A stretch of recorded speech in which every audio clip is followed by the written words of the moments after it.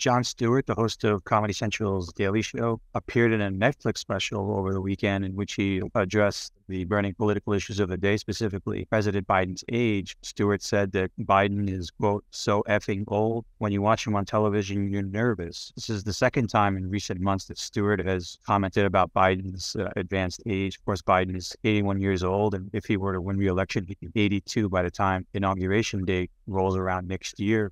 Earlier this year, when Stewart returned as host of The Daily Show, he mentioned that Biden and Trump were equally challenged in terms of their age. Biden, of course, 81, Trump being 77 years old. Trump will be 78 if he were to win the election and enter the White House on January 20th. Of course, Jon Stewart's audience is comprised mostly of people who support Joe Biden. Stewart was met with a lot of backlash after he mentioned Biden's advanced age, married Trump.